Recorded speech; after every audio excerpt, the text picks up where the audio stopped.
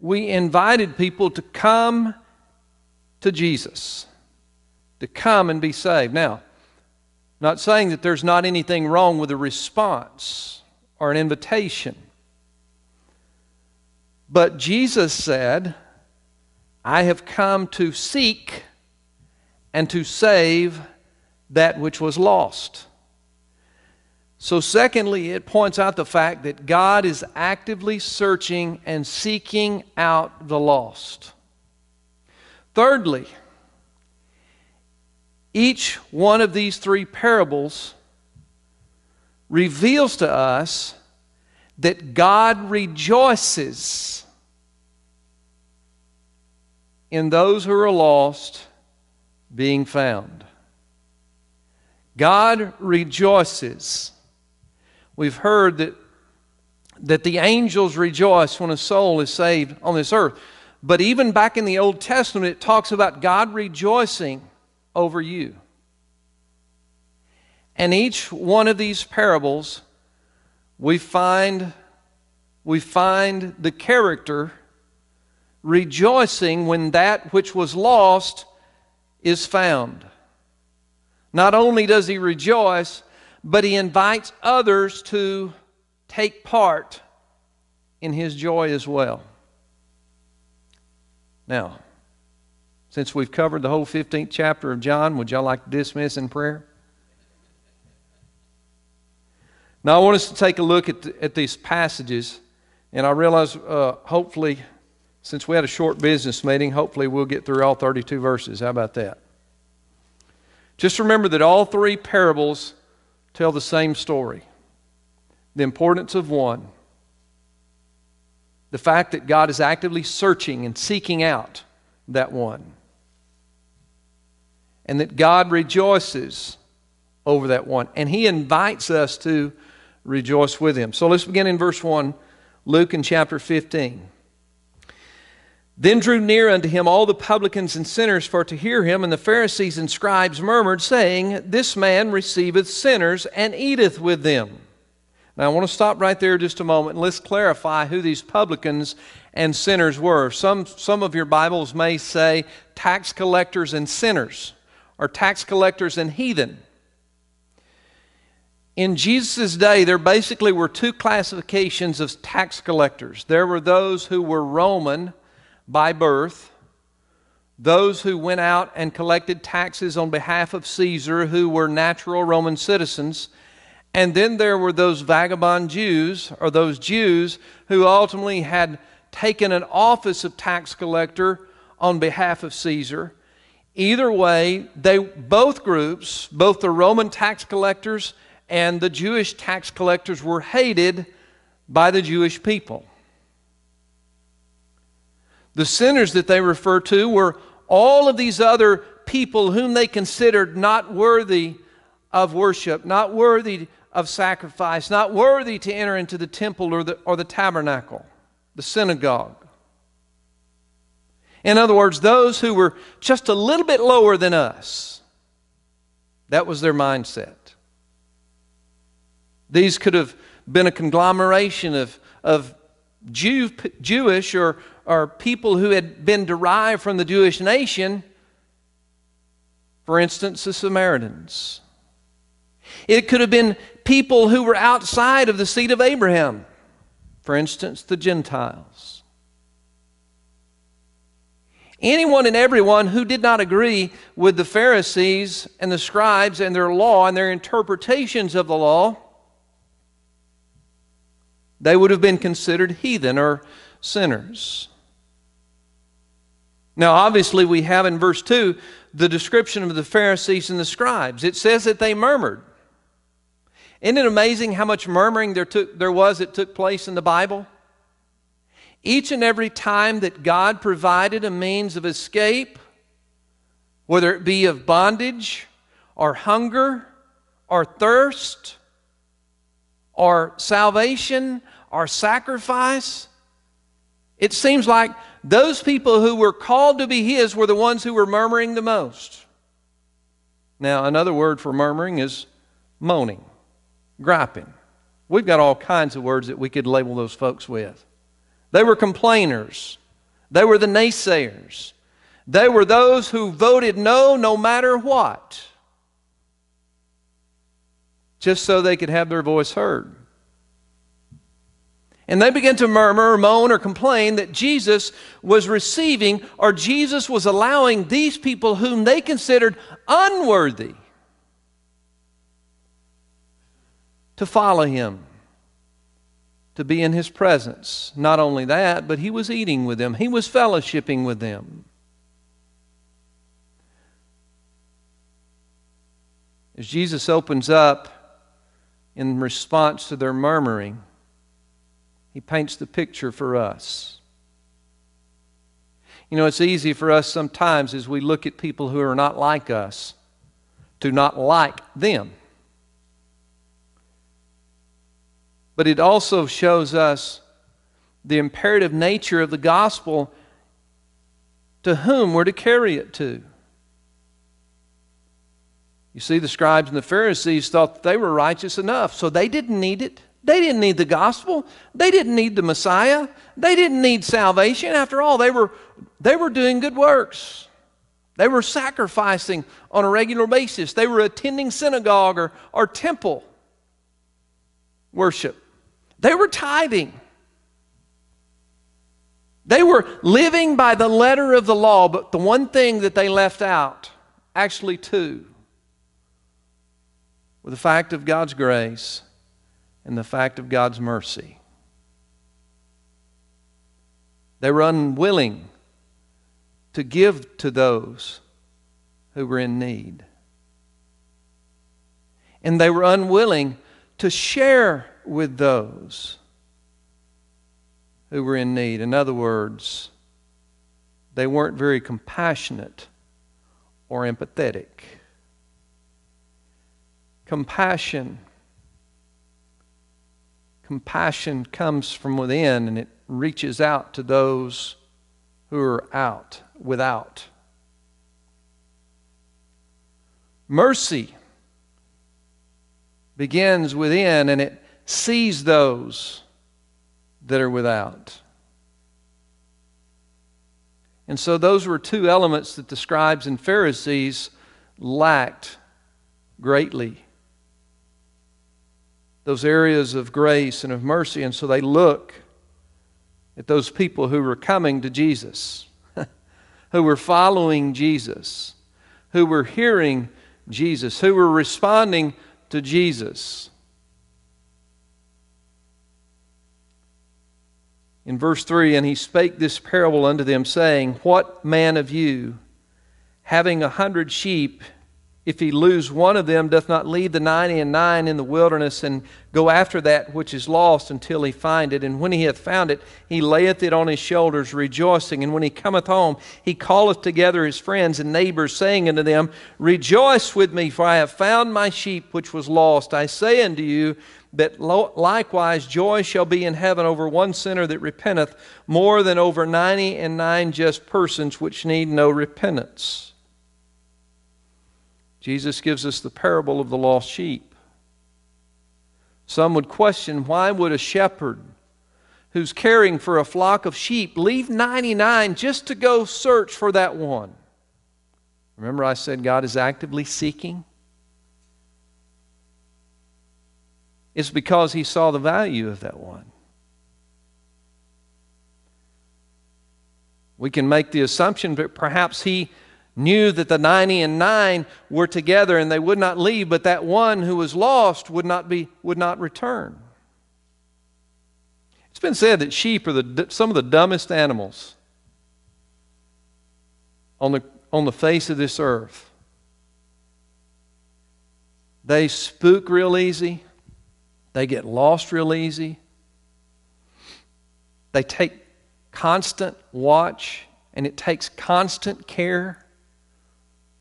I don't know how many of you have been around sheep, but if you have been around sheep very long, you notice how their wool gets so thick and all of a sudden it begins to get matted.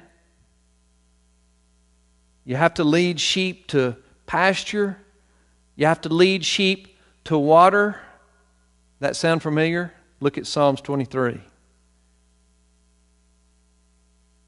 where the psalmist David says, "The Lord is my shepherd, I shall not want. He leadeth me to green pastures. He leadeth me to still waters.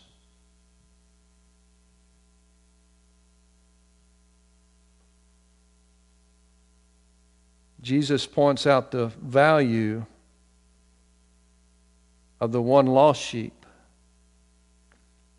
not the 99 that are still there. This also points out the fact that that lost sheep still belonged to the shepherd. Now some would say, well, you know what? People belong to the Lord whether they realize it or not. If you think about it, we all are created in God's image, in the likeness of He and His Son and His Spirit. Therefore, we belong to Him. But as Isaiah said, all we, like sheep, have gone astray.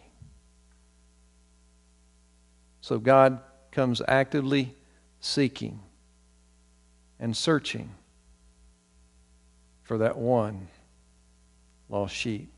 The second parable that Jesus shares with us is the parable of a woman who's lost a coin.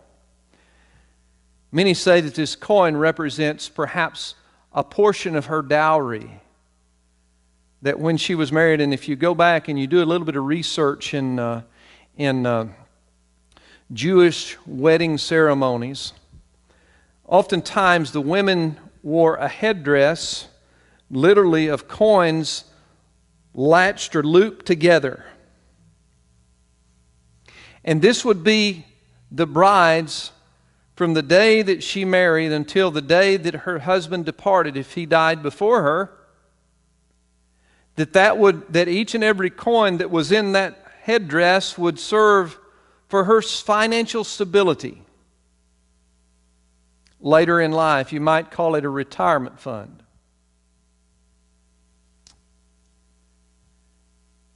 But Jesus begins this way in verse 8. He says, either what woman having 10 pieces of silver, if she lose one piece, doth not light a candle and sweep the house and seek diligently till she find it. And when she has found it, she calleth her friends and her neighbors together, saying, rejoice with me, for I have found the piece which I had lost.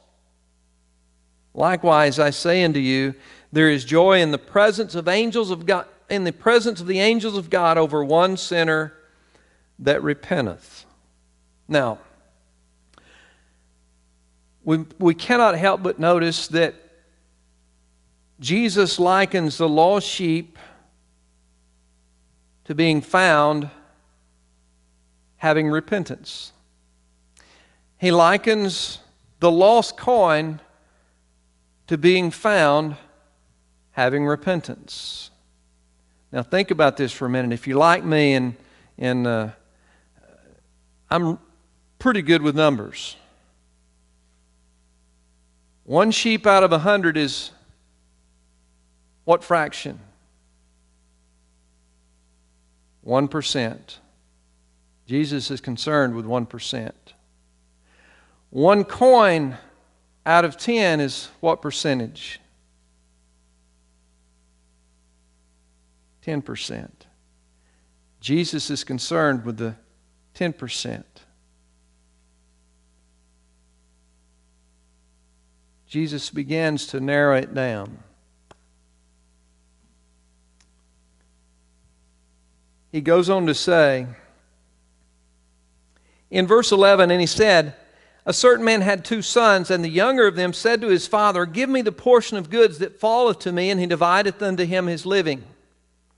And not many days after, the younger son gathered all together and took his journey into a far country, and there wasted his substance with riotous living. And when he had spent all, there arose a mighty famine in the land, and he began to be in want. And he went and joined himself to a citizen of that country, and he is sending him into his fields to feed the swine. And he would fain have filled his belly with the husk that the swine did eat, and no man gave unto him.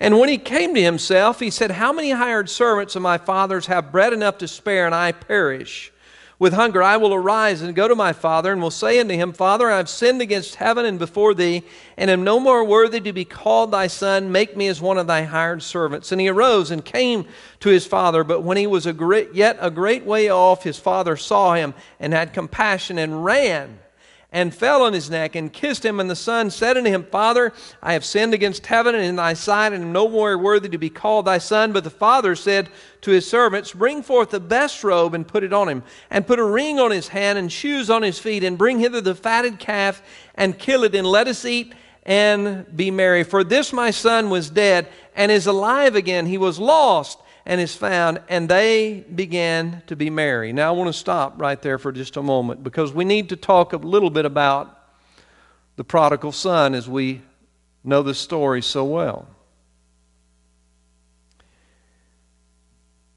Normally,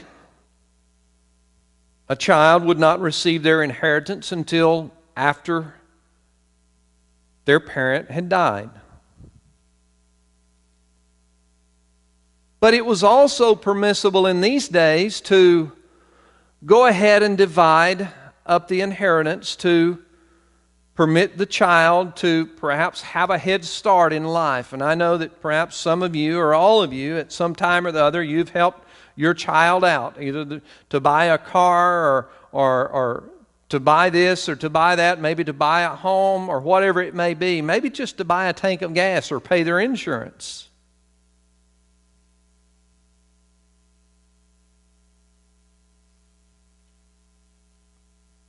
The father must know that this young man is obviously going to squander all of his inheritance. But nonetheless, he gives it to him anyway. One commentator points out, and I can't remember exactly who it was, but one commentator points out that God sometimes relents to human will. If you think about it for a moment,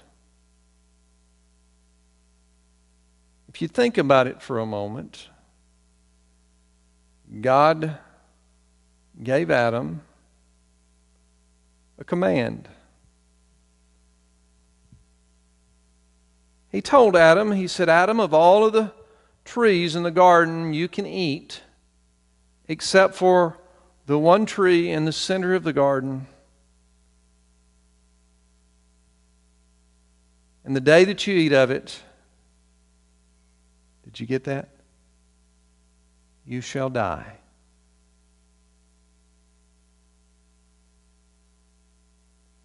All Adam had to do was simply obey God and follow His command to eat of every other tree.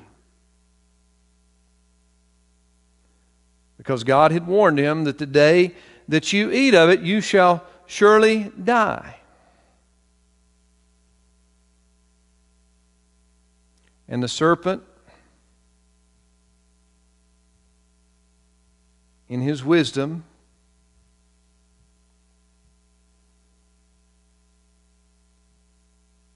beguiled Eve and Adam both. They looked at the tree. They saw the tree was good for fruit. It looked good. It looked good to eat. Maybe it had a fragrant odor to it. Perhaps the bees were swarming around it. There were other animals, or there were animals that were perhaps grazing under it, picking up the fruit that perhaps had fallen on the ground. But God had said, the day that you eat of it, you shall surely die. And so Satan said, Eve, did God really say that you would die? Adam, do you really think that God really meant that you would die? You see, what Satan does is that Satan proposes that God is a liar. When he made the proposition to both Eve and Adam there in the Garden of Eden, ultimately what he was saying is that God didn't tell you the truth. Because he knew that when you ate of it, that you would be just like him. Now, Satan likes to deal in half-truths. Does he not? You know what a half-truth is? It's a lie. The Bible calls him the great deceiver. He tempted Jesus when he was in the wilderness, and he quoted Scripture doing it. Many people would come across someone quoting them Scripture, and they would say, you know what, they must really be close to God. They know the Word of God so well. But Satan, once again, presented himself in one fashion, and he presented God as a liar.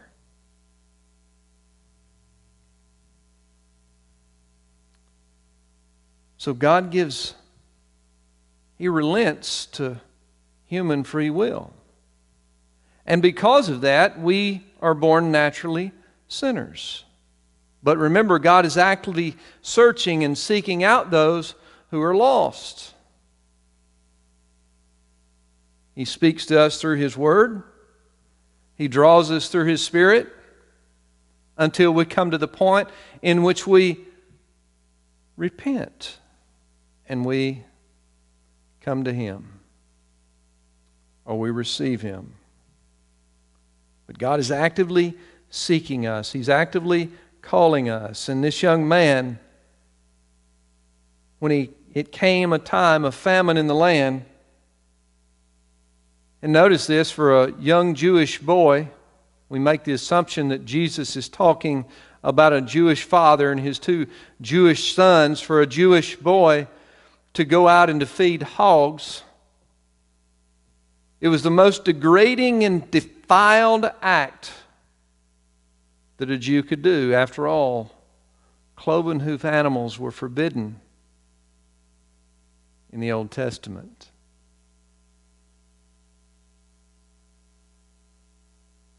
But he looks at what the hogs are eating. Notice this. This is how bad his want had become. The King James Version says that he looked at the husk.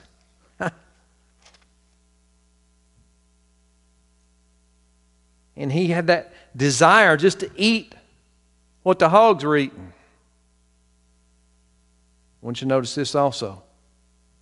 Verse 16. And no man gave unto him.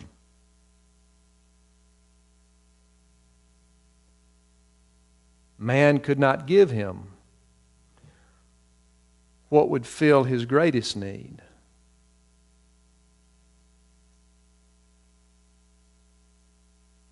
And so he devises a plan and he rehearses it within his own mind. And he begins on his trek home. And when he's some distance from his father's house, as he's rehearsing this over and over and over in his mind, his father looks out and he sees him. And notice this.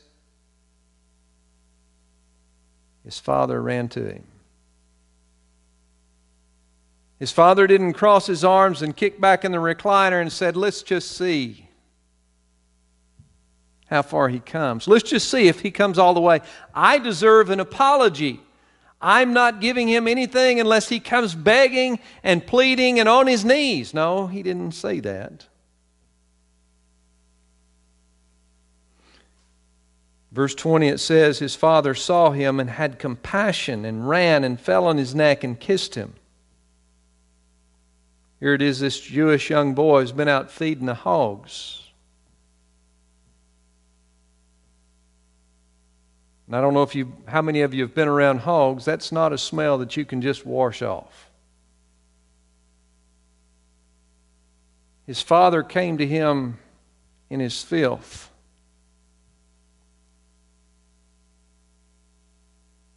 His father came to him perhaps in his tattered clothes. His father came to him. Perhaps by this time he his face was drawn, his ribs were showing.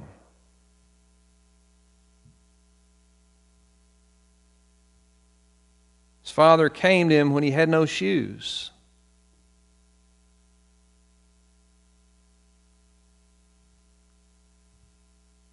And he ran to him. And he fell on him with it. He hugged his neck. He squeezed him up tight and he kissed him. And this son begins to rehearse everything. He begins to go over everything word for word, just like he's rehearsed it. Father, I've sinned against you, and I've sinned against heaven and in your sight, and I'm no more worthy to be called your son.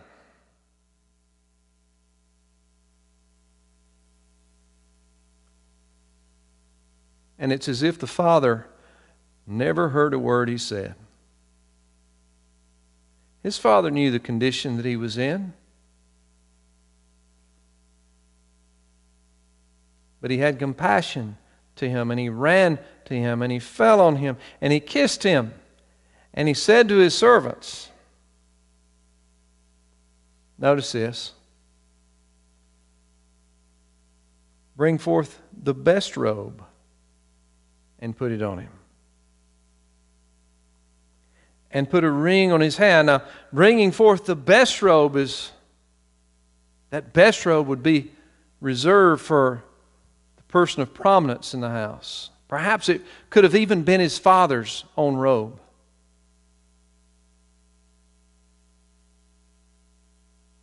He didn't tell the servants, listen, go look back in the very back side of my closet, that old moth-ridden robe that's been hanging there for years, that no one ever wears anymore, and give it to him. No, he said, bring forth the best robe. He clothed him. He said, and put a ring on his finger. You see, a ring was a symbol of status. This son who'd been wallowing with the hogs had all of a sudden been lifted up out of that miry pit.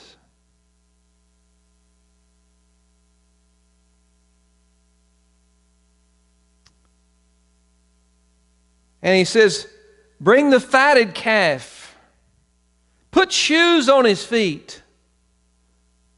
Let's eat and be merry. Now notice this. He says, let us eat and be merry. Remember, God rejoices over that one. And He calls us to take part in His joy with Him. To rejoice with Him. Now, some would say that this parable is actually two parables wrapped into one, because we find in the story another character comes to light. It's his brother. Remember, he had a brother who had stayed there, who had worked the family farm, who had taken care of business, who had cared for his father.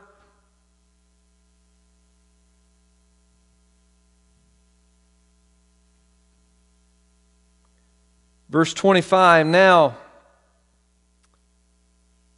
his elder son was in the field, and he came and drew nigh to the house. He heard music and dancing, and he called one of the servants and asked what these things meant. And he said unto him, thy brother is come, and thy father hath killed the fatted calf, because he hath received him safe and sound. And he was angry and would not go in. Therefore his father came out and entreated him. And he answering said to his father, lo, these many years I do serve thee, neither transgressed I at any time thy commandment, and yet thou never gavest me a kid that I might make merry with my friends.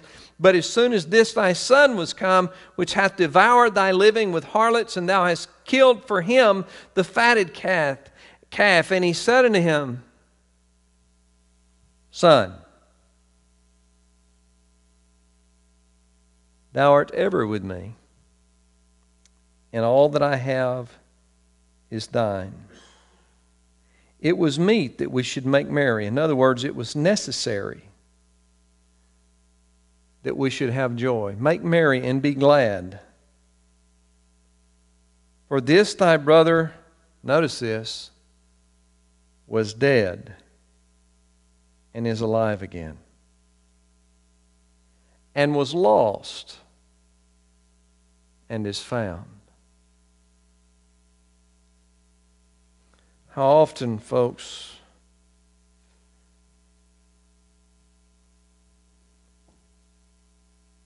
how often do we rejoice? Now notice in this parable, we don't find the word repentance, but we find repentance in action. The sheep did not turn around and come back to the fold. The coin didn't roll itself back into the widow's hand or the lady's hand. But the son who recognized his condition, who made a direct opposite turn, a 180.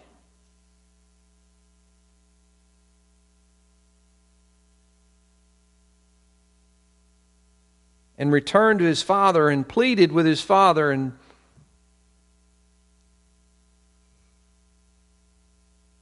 he said it was meet, it was necessary that we should exhibit joy. Because he was dead. His brother wasn't dead, was he?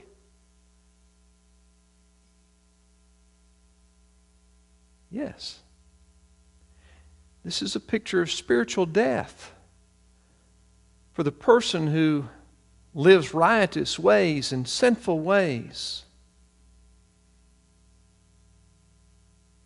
The person who needs salvation the most is the person who's lost the worst, if there is such a degree. He says he was lost and is found. He didn't scold his brother who came with an angry response.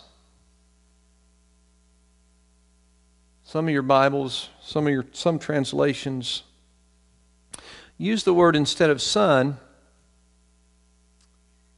In verse 31, it uses the word child. And in the Greek language, the word that's used here denotes the tenderest, most compassionate title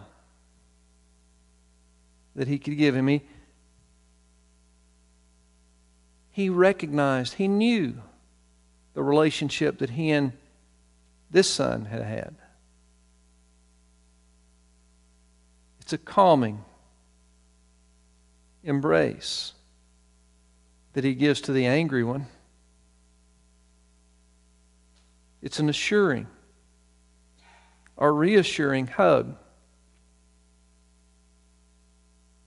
when he tells him that your brother was dead and he's alive, and he was lost and he's found. God rejoices over that one. Whether it be 1 in 100, 1 in 10, or 1 in 2. But God loves the whole lot. The shepherd didn't reject or neglect the other 99. The woman didn't forget about the other 10.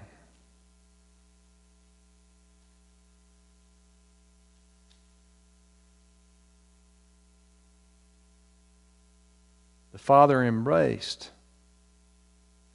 both of his sons, just as God does for you and I. When we repent and we turn of our sins, when each and every tax collector, sinner, heathen, harlot, drug addict, alcoholic, devout sinner, responds to his invitation, he rejoices. And folks, as the church, he calls us to rejoice with him.